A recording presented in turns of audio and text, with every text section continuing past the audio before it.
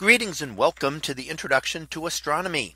One of the things that I like to do in each of my introductory astronomy classes is to begin the class with the astronomy picture of the day from the NASA website, that is apod.nasa.gov/apod. And today's picture for December 23rd of 2021. Well, it is titled Three Planets and a Comet. So what do we see here? Well, here we see a nice image of the night sky, and very close to the horizon we do see a comet, and that is Comet Leonard, which was a visitor to the inner solar system and something that was able to actually be seen with the naked eye just a few weeks ago. Now you can see it there. It's that fuzzy patch right up above the horizon. And above that we see a line of three bright objects, and those are three of the planets in our solar system. Over to the right hand side, the brightest of these would be Venus. And over to the upper left, we see the planet Jupiter, two of the brighter objects in the night sky. And we also see in between those two, hiding in between the clouds, there is the planet Saturn. Saturn a little bit fainter than the others. It's further away, twice as far away as Jupiter, and also smaller. So it does not look near as bright. But we notice that they follow a straight line, and in fact follow along the line we call the ecliptic. That is the apparent path of the sun through the sky, and the sun, the moon, and the planets all follow around these the same plane.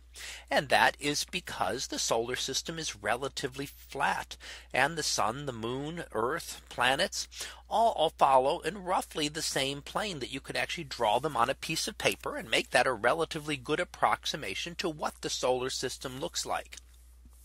However, things like comets are a little different, and we notice that here, that the comet is way offline from the planets.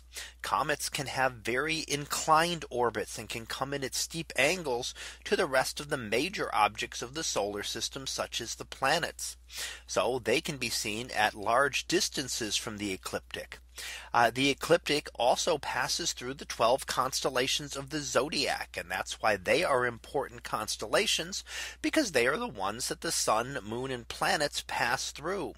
So they will pass through those 12 constellations, whereas a comet could pass through any constellation, because they can come from all different angles. And here we see Comet Leonard there just at the edge of the horizon, just above the horizon, as it slowly begins to disappear, and will of course is going to be moving into the southern sky. So will no longer be visible to observers in the north, but will be heading into the south, and will getting fainter and fainter. So we'll still now need a binoculars or a telescope to be able to see it. So that was our picture of the day for December 23rd of 2021. It was titled Three Planets and a Comet. We'll be back again tomorrow for the next picture. So until then, have a great day, everyone, and I will see you in class.